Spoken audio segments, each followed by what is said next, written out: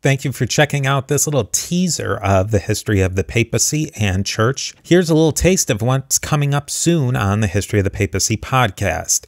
Now, if you like what you hear, I'd love it if you'd leave a rating and review on Apple Podcasts or your podcatcher of choice. If you want to support the podcast even more, consider becoming a Patreon on patreon.com/history of the papacy. There are many levels and benefits for you, and you help keep the history of the papacy going. You can learn more about all of this at historyofthepapacypodcast.com. With that, here's another piece of the mosaic of the popes of Rome and Christian church, and I will definitely be talking to you more soon.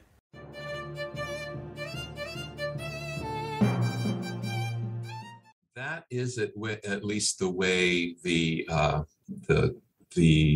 Synod of Ravenna, which overturned the Cadaver Synod, tries to paint it.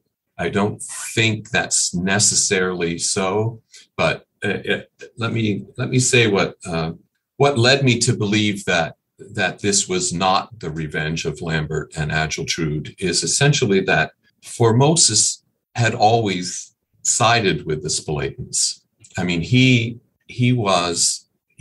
had written to Fulk, who was the Archbishop of Reims in France, sent numerous letters to him in which he and Fulk, I should say, Fulk was distantly related to Lambert and to Guido. These Dukes of Spoleto were translated. I mean, they had come to Italy from France. I should say, I'll say France because that's what it is today, but it was Western Francia, the kingdom of Charles the Bald, the kingdom of that he was the king for most of this time and then emperor for a while. But these people had been moved to Italy after Charlemagne conquered Italy. And took it from the Lombards.